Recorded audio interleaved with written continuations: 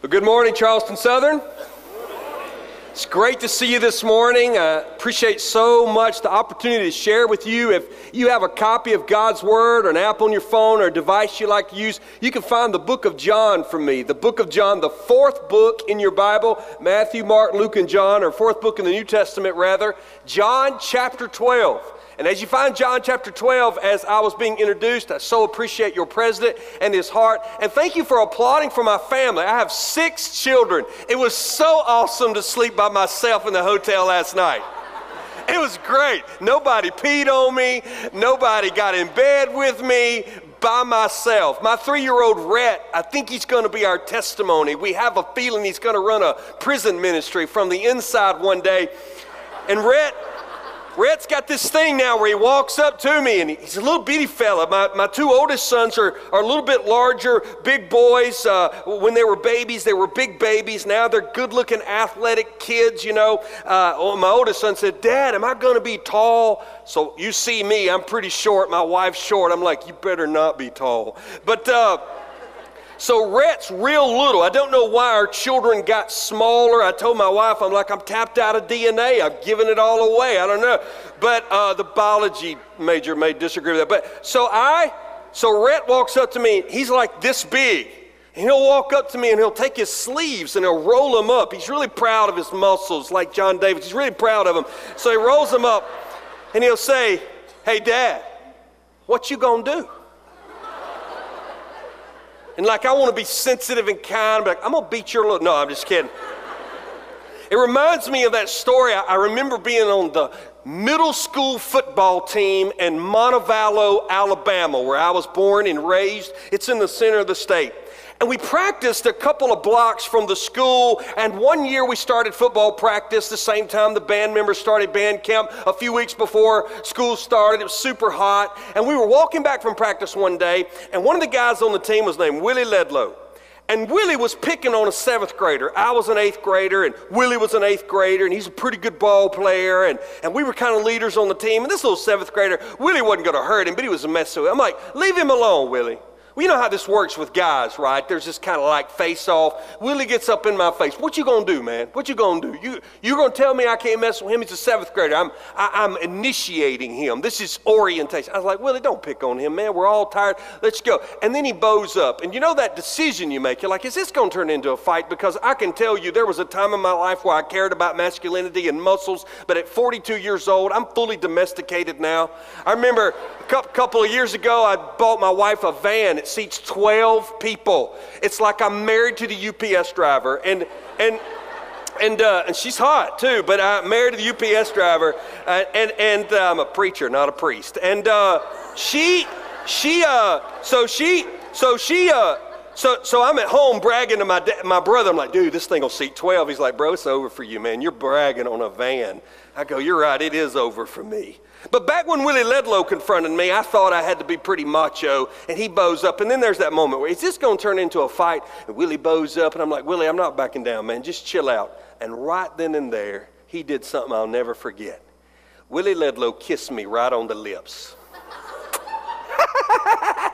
And he took off running. I couldn't catch him. I didn't know what to do. He was just messing with me. I didn't know how to respond, had all kind of questions, did some therapy. No, I'm just kidding, but most of what life is how you respond. And the reality is when you begin a new semester, and I know you're in syllabus shock right now, I get that. I was not what I would determine to be college ready. I remember my first year of college. I went on my first day of class, and I had no idea what was going on. In fact, a girl that I had met said, "I've got to miss class. Can you tell me, did the professor have the syllabus?" I said, "I don't know. He looked pretty healthy to me." I just wasn't ready. I didn't know. I didn't know how to respond. And you know what I've learned as a pastor now? As a pastor, one of the things that always amazes me is the different ways people respond to the gospel. Because there's a lot of false gospels out there. There are a lot of twisted gospels. And I get it. I recognize that even in a service of this nature, this is not a Sunday morning. Even in a service of this nature, there are those of you in here who the Lord is working in your life in a mighty way. In fact, it may very well be your own walk with the Lord that brought you to Charleston Southern. You may be studying for ministry. You may be studying to go out and serve. And then there are others of you that you came to Charleston Southern for virtually no spiritual reasons. And yet because of the Christian foundation of this university, there's a sense of obligation and requirement to make a certain number of chapels. And so you're here and you're here to go through the motions and you're already thinking, man, this guy hadn't even gotten to the text yet. Are we going to be late? You will not be late for lunch. And let me tell you why. I struggle sometimes because preachers get fat. They do. Love being a preacher. Not a condescending, judgmental, legalistic guy. I just love telling people God's word. I don't want to look like a preacher. They're not doing good. You know, they're always walking up to you and their tie stops about right here. Hello, brother. Good to see you. Right? I don't want to be that guy. So I've been working on losing some weight doing intermittent fasting. I'm going to tell you what intermittent fasting is. It's a Greek word for being in a bad mood. I'm just hangry, man. I mean, not angry, hangry. So I promise you won't be late for lunch. But if you'll lock in with me for just a few moments, I want to talk about responding. More specifically, how do you respond to the gospel? And I know what you're thinking. You're thinking, okay, this is the pastor they bring in for the first chapel of the year, and he's going to give an invitation. He's going to ask people to receive Christ. Absolutely. If you are at a place in your life where you believe with all your heart that you are ready to trust Christ and follow him and submit to his lordship, I know for a fact there are people here who would love to pray with you and who would love to talk with you. But I will not manipulate the gospel. The gospel is so much more than you relieving the tension of the moment by praying the prayer that the guy on the stage wants you to pray. I'm not in any way against people praying and asking Christ to come into their life, and I certainly, as long as I have the privilege of communicating God's word, will always call people to a decision. But we are not in the international mission field. We are right here in North Charleston, South Carolina, and many of you have heard the story of Jesus over and over and over again. Yet, even in exposure to the gospel, people respond differently. I've been walking my church through the book of John for a couple of years. That's all we do. We take a Bible book and we walk through it verse by verse. And one of the fascinating journeys in John is this idea of believing what you have not seen, of believing becoming seeing. We always say seeing is believing. Jesus would say, upon your belief, you will begin to see with your spiritual eyes. And around the end of chapter 12, the public ministry of Jesus is ending, and his private ministry with the disciples will begin. In fact, the last half of the book of John really records just a few days, and it's primarily Jesus talking to or praying over his disciples. It's called the farewell discourse. It's why, if you have a red letter version of the Bible, most of the end of the book of John, up until the resurrection, is in red ink, because it's Jesus talking to his inner circle. But just before that, his public ministry ends and people have heard the gospel. Everybody that's come in contact with him has heard him clearly say that he is the Savior of the world, sent to die for the sins of men and women. And yet, even in the face of seeing that, of observing the works, people still had three responses. Let me show you what I mean. John chapter 12, beginning in around verse 36, the second half is where it breaks. When Jesus had said these things, and these things really capture everything that he's been teaching, but more specifically about his own death, the Son of Man being lifted up. When Jesus had said these things, he departed and hid himself. Though he had done so many signs before them, they still did not believe in him. So this is not an unreached people group. This is not a people distant from anybody that can communicate the gospel. These are people who have seen with their own eyes what Christ has done and what he has said. And by the way, that's why he did miracles. His miracle working was never to promote some power you or I could have. It was to show his deity, how he was fully man and fully God. This is why modern day people who peddle supernatural acts to try to draw you into being manipulated emotionally are not preaching the gospel. Miracles always touched the person that they touched, but they primarily gave testimony to the fact that this was God in the flesh, and they still did not believe. The scripture says, beginning in verse 38 of John chapter 12, so that the word spoken by the prophet Isaiah might be fulfilled. Lord, who has believed what he heard from us? And to whom has the arm of the Lord been revealed? He's quoting Isaiah 53. Then he quotes Isaiah 6, verse 39. Therefore they could not believe, for again Isaiah said, he has blinded their eyes and hardened their heart, lest they see with their eyes and understand with their heart, and turn, and I would heal them. So the whole purpose of the book of John is given at the end of the book of John. It's in John chapter 20, where John says, I have written these things so that you may believe, and by believing you may have life. Yet the first response to the gospel John comments on here is the hardened. People who are hard, who just say, I've seen it, I've heard it, I don't believe it.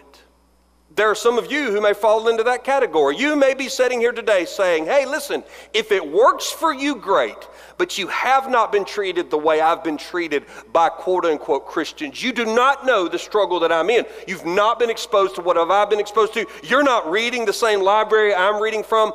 I have heard it, but I do not believe it. What would this passage speak to that? According to the scripture, God is not surprised nor caught off guard by your unbelief. You see this passage that John quoted out of Isaiah in verse 40? Matthew quotes it, Mark quotes it, Luke quotes it, John quotes it. And here's the reason why. This is not preached very much now, but it's so true.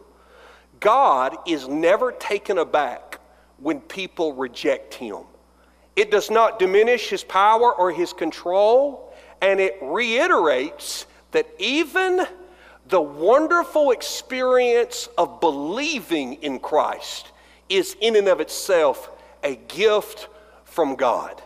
This is why the Bible says in verse 40, according to what Isaiah, he has blinded their eyes and hardened their heart, lest they see with their eyes and understand with their heart and turn, and I would heal them.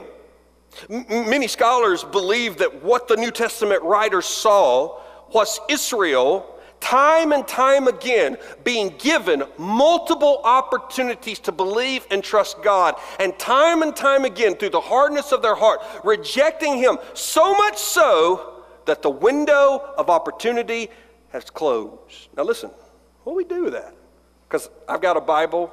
In fact, I've got a book of John which says, John 3:16, for God so loved the world that whoever believes in him.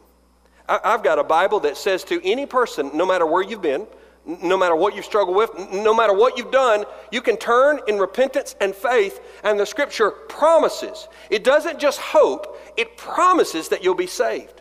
So how do we balance the tension between a scripture that says, turn this day and experience the day of salvation, and a scripture that also says there are times and places where people are so hardened, their window of opportunity is closed?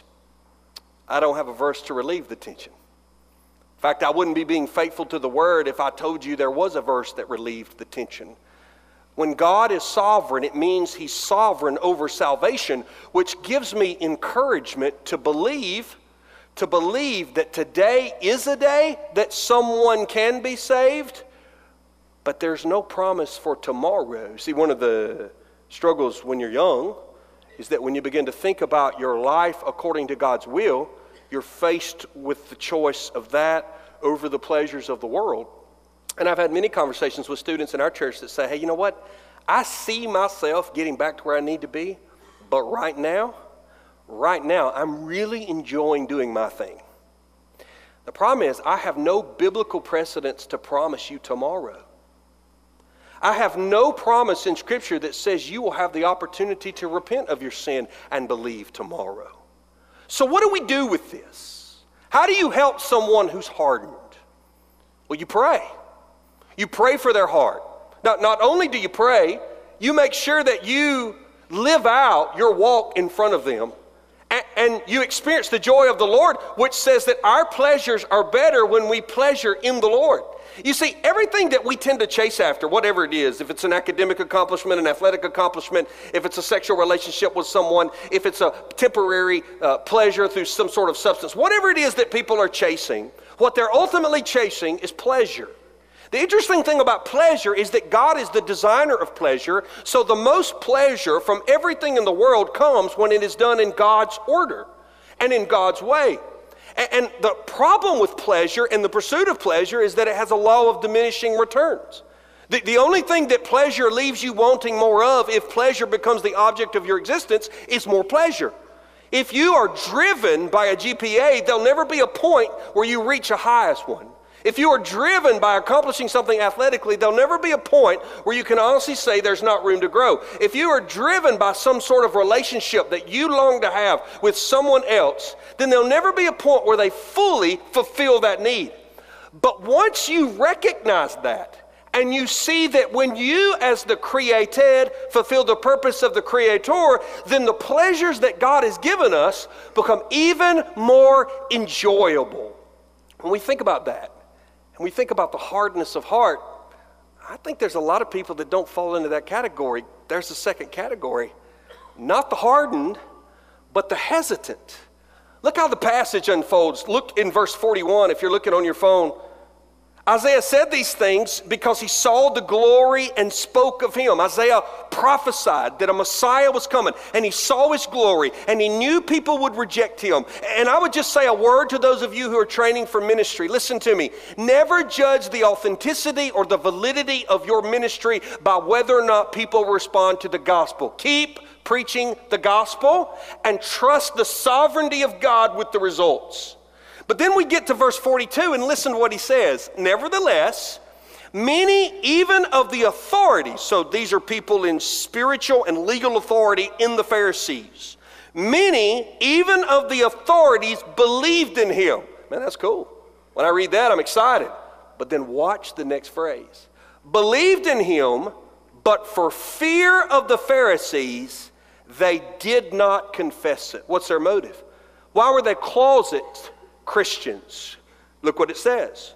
So that they would not be put out of the synagogue, for they loved the glory that comes from man more than the glory that comes from God. Think about that for just a moment. These people weren't hardened. They saw Christ, heard his message, and believed he was the Son of God. But they chose not to live out their faith, because even though they believed, they loved and placed more value in the glory of man than the glory of God. Now let's just drop that into our context. What does that look like? If grades are your thing, when you love the glory of man more than the glory of God, you will spend more time studying and less time being consistent in your quiet times. If relationship is your thing, you'll show up at church, you'll enjoy songs, you'll listen to the pastor, but you'll still pursue a sexual relationship with your girlfriend. If accomplishments are your thing, you begin to define yourself by whether or not you are recognized as top in your class. If peacemaking's your thing, or friends are your things, you begin to judge your identity by how many likes your Insta post has, and not whether or not the God of glory is pleased with the way you're living your life. This hesitation is seen throughout Scripture. And you know what Jesus says about it? Jesus says, listen, if you deny me before men, then when it comes time for me to acknowledge you, I will not. That's what the Bible says in the book of Matthew. I'll put it on the screen for you. The Scripture tells us, so everyone who acknowledges me before men, I will acknowledge before my Father. But whoever denies me before men, I also will deny before my Father who is in heaven. What do you do if you're in the hesitant crowd? You know the first thing you do? You remember to love one another. Because I can tell you that every Christian in this room, at some point in your life, will find yourself in that hesitant crowd. But you challenge one another. Can I just assure you that one of the most miserable places to be in all the world is to be someone who truly believes in Christ, yet chooses not to live for him because you're afraid of the pressures of the world. And the good news is God is gracious and He is kind. And you may say, well, how do I know? Is there room for me to turn things around? Could this be the semester that I begin to change spiritually? How can you, a stranger who doesn't even know me, this afternoon, after I enjoy time with your leaders, I will go back to my home, you will go about your life. I don't know you, you don't know me, and I would never stand up here on this stage and pretend to diagnose everything you're dealing with. So who are you, Pastor, to stand there and tell me there is hope for me to move from being hesitant in my faith and compromising in my personal walk to being a woman of God who is filled with the Spirit and honors the Lord in the obedience of my life, and to be a man of God who decides that I'm going to step up, sign up, and show up and live out my faith? How can you with confidence tell me there is hope? I'll tell you how I know. You woke up this morning, didn't you? Scripture is very clear that God at any point in His life can choose to discipline us even unto death if He chooses to, but the Bible celebrates the reality that there are new mercies awaiting every morning. I care not where you've been or what you've done. Today, if you're hesitant, if you're holding your faith close, if there are areas of unrepentance, today you can say, you know what? I'm going to turn and make Christ my first love.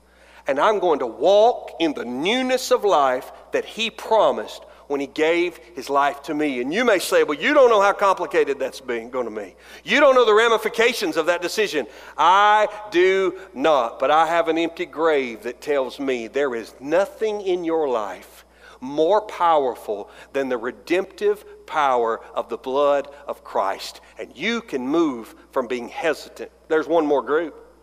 They're the hardened, they're the hesitant, then there's the group I want to be in, the whoever's. Look what the Bible says in this passage if you're following along with me. Verse 44, last thing Jesus says publicly in the book of John, last thing before His arrest, His crucifixion. And Jesus cried out and said, whoever believes in me, believes not in me, but in Him who sent me. And whoever sees me, sees Him who sent me. I have come into the world as light so that whoever, doesn't matter your background, whoever believes in me may not remain in darkness. If anyone hears my words and does not keep them, I do not judge him. Jesus said, I didn't come to judge. Now, when He comes back, He'll come to judge. But the first time He came, He did not come to judge. He tells us why. I did not come to judge, second part of verse 47, to the world, but to save the world. The one who rejects me does not receive my words as a judge. The word that I have spoken will judge him on the last day. For I, Jesus is very clear about this, for I have not spoken on my own authority, but the Father who sent me has Himself given me a commandment, what to say and what to speak. And I know that this commandment is eternal life. What I say, therefore, I say as the Father has told me. I covered the hardened. I covered the hesitant. What does a whoever woman look like? What does a whoever man look like? What do they believe? You are at a place of academic excellence. You came here because our society says if you acquire the knowledge of an undergraduate degree, a graduate degree, it will help you have a more marketable career that you can then provide for your family. All of you have different motivations and different interests, but you're here today to study. So don't shut that off when you open God's Word. Go with me. Let's not water it down. Let's boil each other up. What does it mean to truly be the whoever? First, you have to believe that God sent Jesus. You have to believe that God sent Jesus. The Scripture bears this out over and over again. One reference that I give you is in John chapter 3, verse 17, where the Scripture talks about God sending Jesus. If you can put it up there, He speaks about how we understand that Jesus was sent by God. Secondly, you have to believe that Jesus is God. That Jesus is the Son of God. I don't know why we're not saying that anymore. I'm not asking you to receive a motivational speaker into your life who wants to line up all your goals and dreams and help you accomplish happiness. Listen to me. God cares so much for you that He wants the greatest amount of happiness for you. But the greatest amount of happiness for you is not for you and I to treat Jesus as a motivational speaker that we plug into our life for our current battle. The greatest joy is recognizing He's a victorious warrior king who came to redeem the world. It's done and finished, and the finished work of Christ on the cross, capped off by a grave that was vacated because death could not hold Him, means He's coming back. And in eternity, we are but a grain of sand in time. Yet we have the opportunity to seal our fate in glory if we believe upon Him and write a blank check with our life. To say, Lord, my joy and my glory is found in You because You are the second person of the Trinity, the Son of God, the sinless Alpha and Omega, and the sufficiency of who You are is enough. If You do nothing else for me because You came, I will trust in You. And when we begin to flesh that out, that God sent Jesus and that Jesus is God, according to this passage, we also see our spiritual eyes open. Somebody's sitting here this morning saying, dude, I just don't get it, man. I just don't get it. I'm around people who get it. There are parts of me that want it, but I don't get it. Friend, I want you to know, if you think that you can get it on your own, then I've woefully come up short.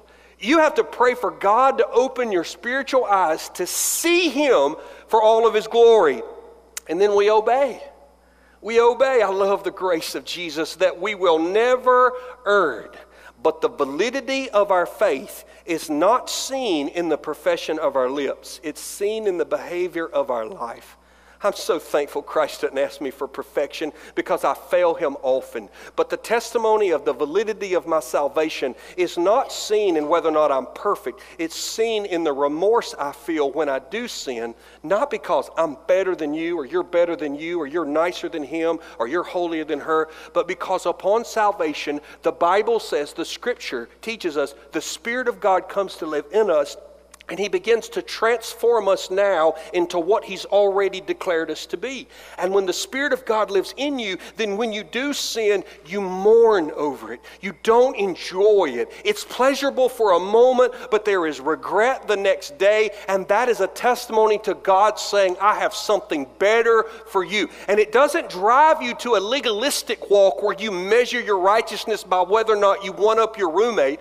It drives you to a humble experience where you say, Lord, I am but a broken woman or a broken man, but would You give me the strength to clean my language up, to monitor what I'm looking at with my eyes, to cut porn out of my life, to redefine my relationship with my boyfriend, to speak honestly and openly to people, but cut out criticism and anger, to be a blessing to my professors and anyone I submit to, and to love the people around me. God, would You manifest Your Spirit in me in such a way that while the world may say I'm a 19-year-old kid studying, the people I come in contact with will sense the presence of the living God in my life. Would that God give a woman in this room that kind of call and a man in this room that kind of call. And when we begin to see that obedience, what does this passage teaches us?